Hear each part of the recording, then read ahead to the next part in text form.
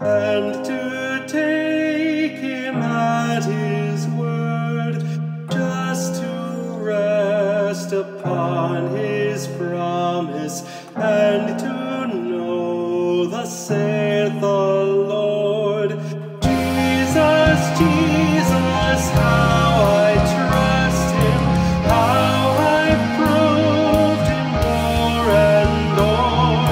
Jesus, Jesus, precious Jesus, oh, for grace to trust him more. I'm so glad I learned to trust thee, precious Jesus, Savior, friend, and I know that thou art with me, will be with me to the end. Jesus, Jesus, how I trust him, how I've proved him more and more. Jesus, Jesus, precious Jesus, oh, for grace to trust him more.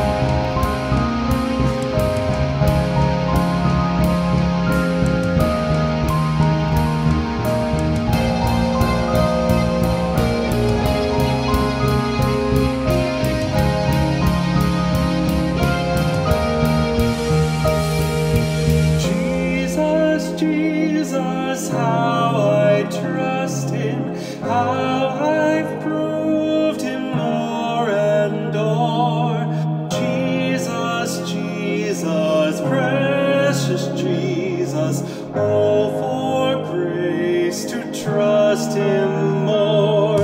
Jesus, Jesus, how I trust him, how I've proved him more and more. Jesus, Jesus, precious Jesus, oh, for grace to trust him more. My friends, as we come to this message today, I want us to think about, I bet I already know what you're thinking. You know, preacher, religion and politics, that's dangerous business. They're not supposed to mix.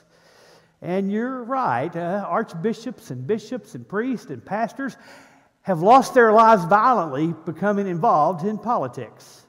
Was it King Henry II who spoke of Thomas Becket? Who will rid me of this troublesome priest? Well, don't worry. 4 knights took care of that right near the altar in the Canterbury Cathedral when they took Becket's life. You think we clergy would learn, don't you know? Just kind of stay quiet. Keep your head down so you can keep your head on. But my friends, an honest reading of Jesus in the Gospels tells us that Jesus and politics do mix.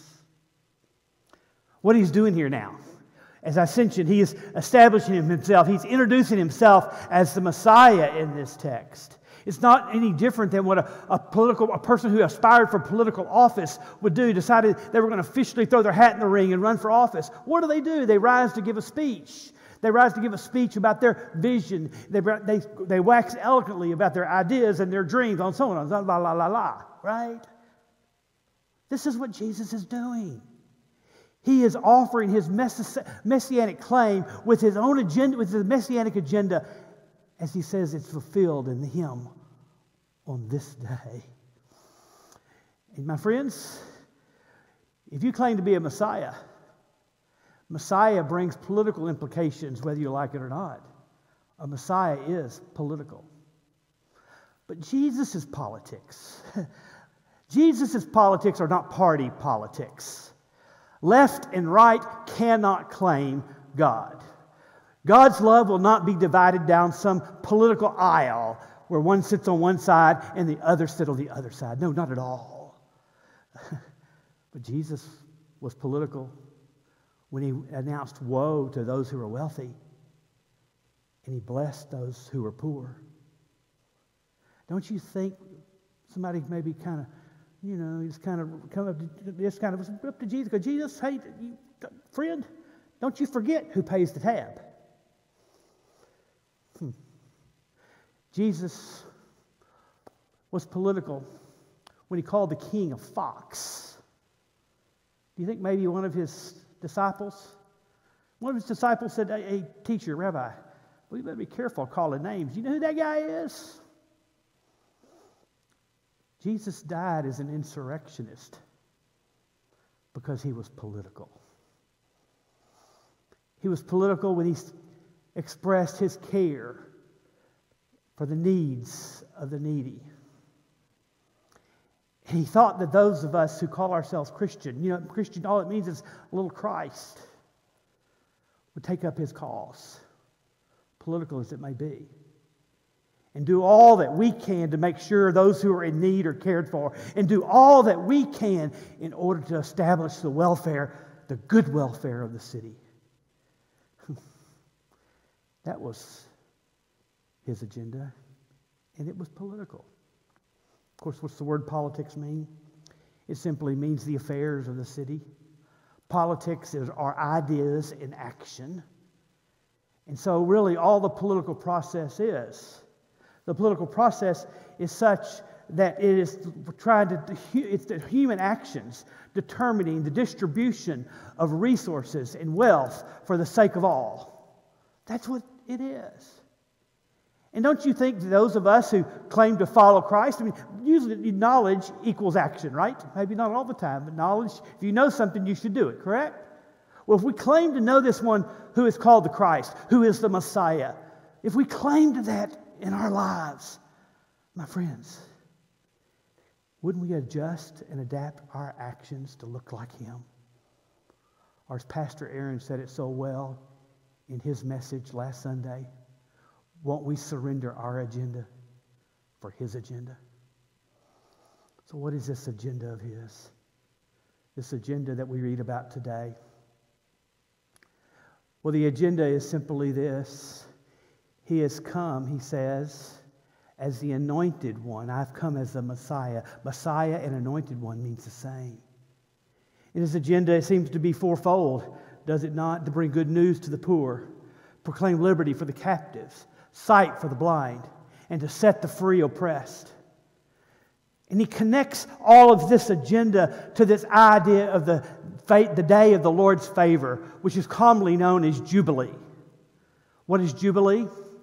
Jubilee began in Israel's early existence when they were still wandering in the wilderness. It was a vision God gave Moses on how to organize society when they got to the Promised Land. It's in Leviticus 25 where we read that in the 50th year, they were supposed to do what? They were supposed to cancel all debts, release all slaves, return the land back to the original landowner, and they were to live equally off the produce of the land for that year. That's what he is associating his agenda with. Jubilee. God's way to make sure society doesn't get too far out of whack. So put yourself there in a seat in that first century Nazareth synagogue, sitting among those fellow Nazarenes. Put yourself there.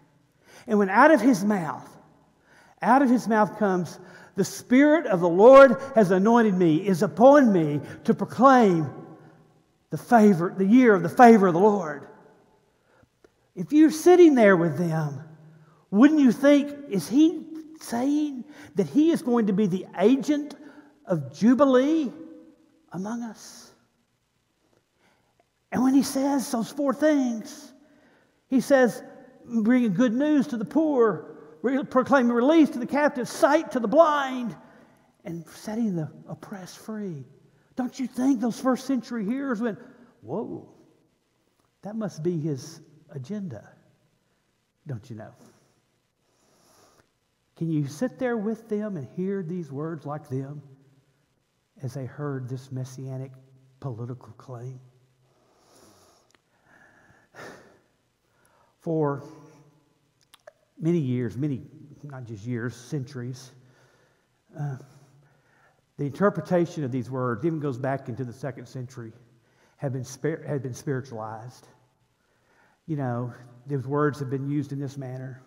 We're to bring good cheer to those who are poor and disadvantaged.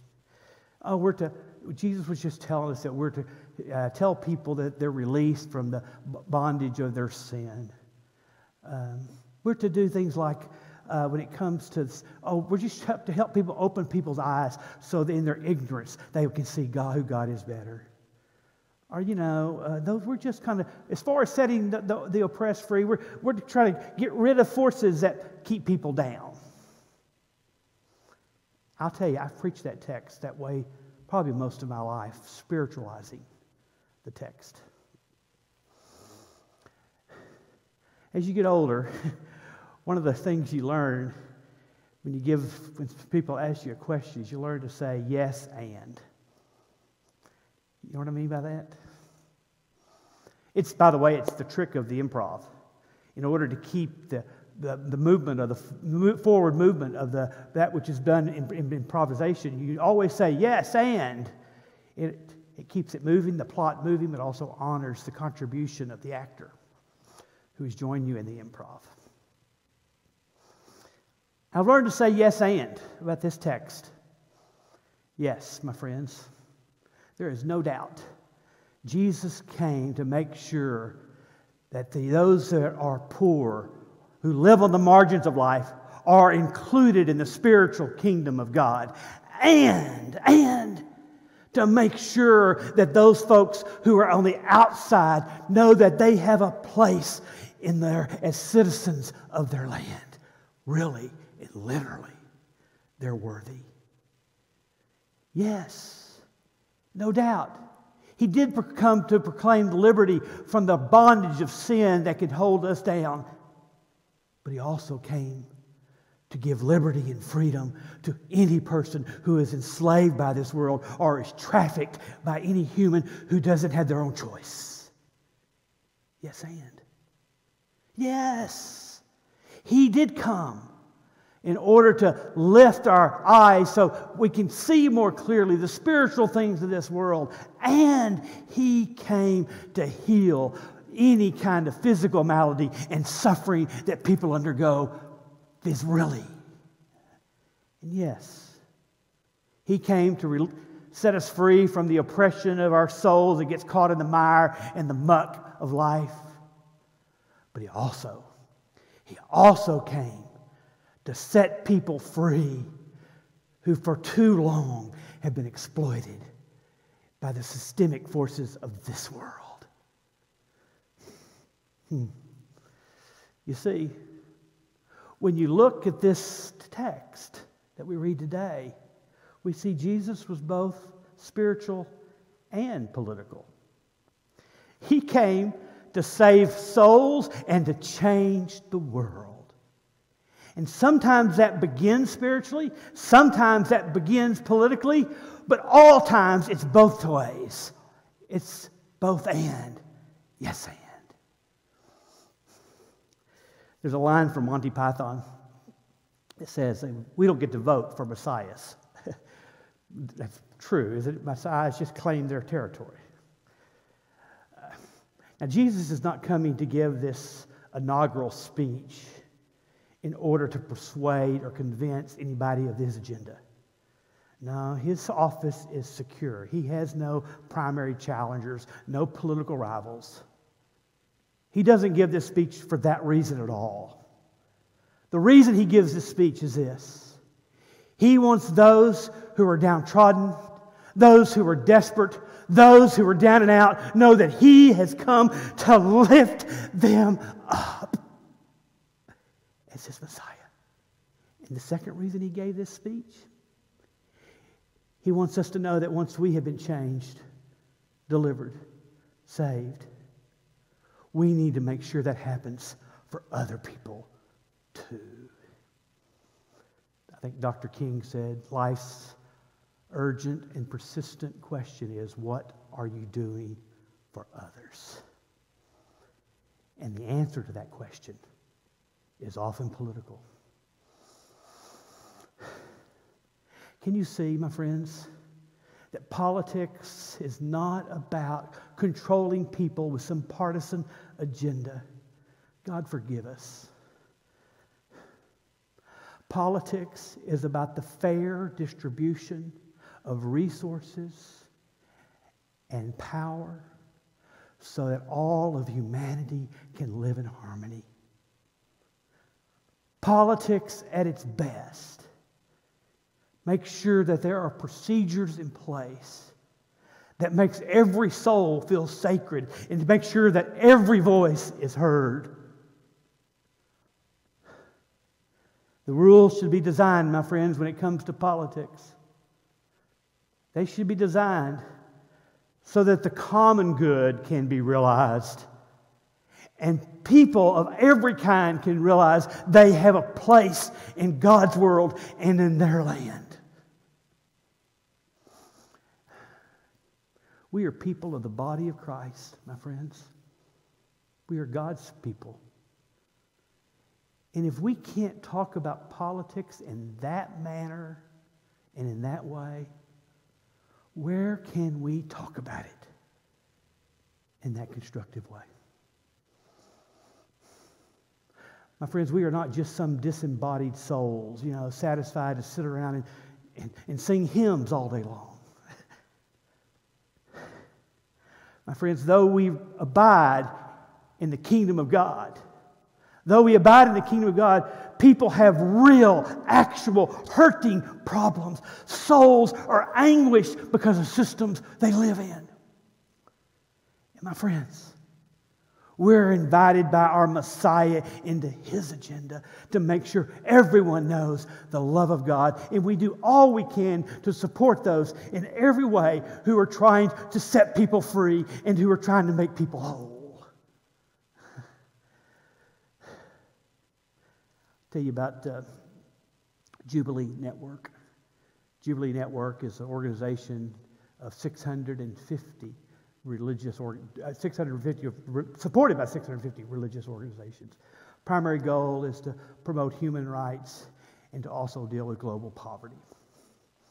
A study in 1990 they had done discovered that many of the nations in the world were paying more to pay their debt down as a nation than they were to providing health care and education for their citizens. Now, Jubilee Network has a significant influence, and they use their significant influence in order to renegotiate the forgiveness of debt for dozens of countries in our world. Many of those, of course, lived in sub-Saharan areas. Now in those sub-Saharan areas, 54 million children now have a chance to get an education because someone walked in and pronounced it's the year of the Lord's favor and pronounced Jubilee.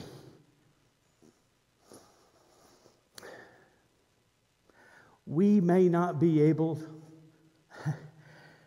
to cancel international debt. Or maybe we can. Who knows? Only God. But you know what we can do? We can engage in Jesus' agenda. We can do His way and refuse to continue to contribute to the forces that prevent the poor from hearing the good news, that somehow keep those who are captives from being set free, the blind from not being able to see, and we can do something about those who are exploited because they are oppressed. We can do something about that.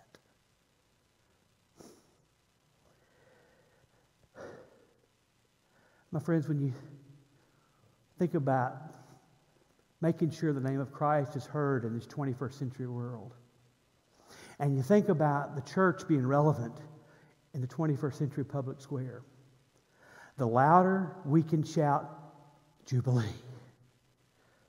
the more we make that possible. You know what Jesus' brand of politics is? You prayed it a minute ago, did you not? Jesus' brand of politics tends to do this: make the kingdom of God, the kingdom of heaven, come to pass here on earth. Friends, our children, our grandchildren need us to insert Jesus' word and our actions into the 21st century public square like no other time we've lived. And so, yeah, it may be dangerous, but I'm willing to lose my head over that one. Let's pray.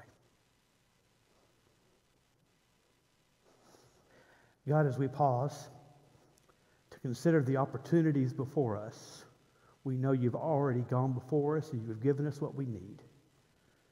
So we pray that as we have heard this messianic call, that we will trust that we can take a step, we can speak up, we can engage for the sake of the love of God in the world. That love made known by Jesus Christ, in whose name we pray. Amen. Holy, there is no one like you. There